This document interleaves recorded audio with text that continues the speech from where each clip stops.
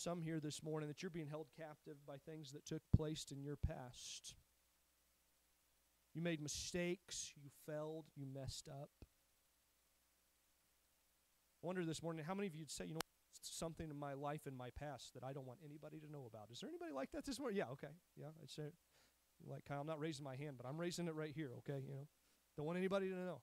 We all have things that we look back in our past and we're like, man, I messed up. Man, I don't want anybody to know about that. Yikes. There's things in here that your spouse doesn't even know about from your past, and you're like, man, I don't want anybody to know. But this is, and I'll tell you why.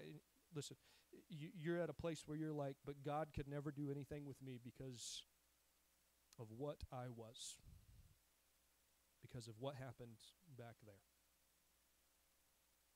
And you're in bondage to it.